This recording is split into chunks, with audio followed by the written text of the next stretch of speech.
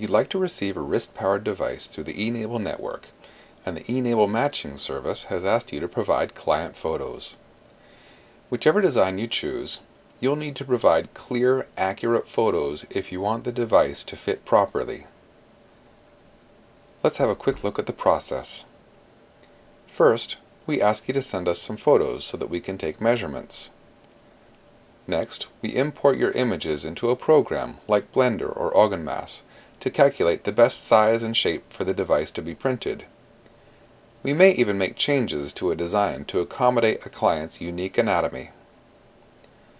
Once the design fits the client photos, the data is loaded into a 3D printer, which then works for about 1 day to print your device. After 10 to 20 hours of printing, the device is assembled and adjusted by a volunteer before being sent to the client.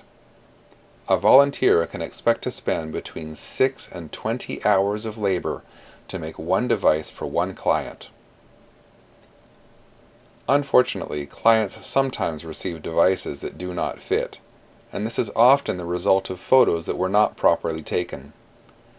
An error of 2 or 3 millimeters can make the difference between a good-fitting device and a bad-fitting device.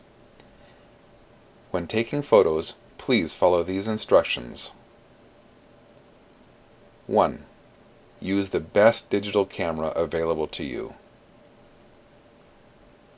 2. Select the camera's highest resolution.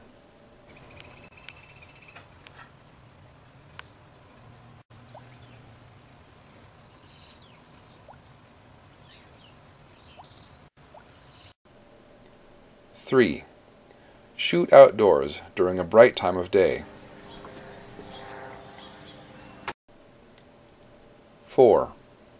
Hang a ruler from the wall. 5. The center of the ruler should be at the height of the client's nose when standing. 5.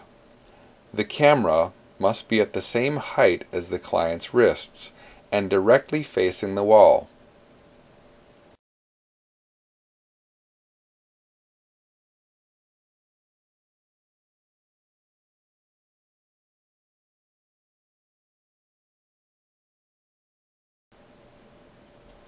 6. Shoot photos from about 6 feet or 2 meters away. We will need 4 photos from you. Photo 1. The client kneels facing a wall. Hands and arms are extended vertically and laid flat against the wall. The ruler should be between the client's wrists. The ruler and the arms of the client are parallel with the edge of the photo. Photo 2.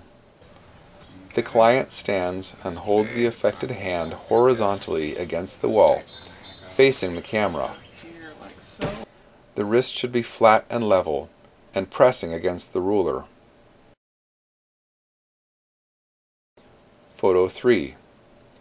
The same as Photo 2, but with the wrist flexed as far as possible. Photo 4. The same as Photo 2, but with the wrist extended as far as possible. Take several photos in each position and experiment with different camera settings to get the clearest, sharpest images. At full size, the ruler marks should be sharp and very easy to read. If you can't read the ruler in your photos, go back outside and try again, and consider trying to find a better camera. Once you have selected one very good photo of each type, send them to the e-NABLE matching team. Good luck, and thanks for watching.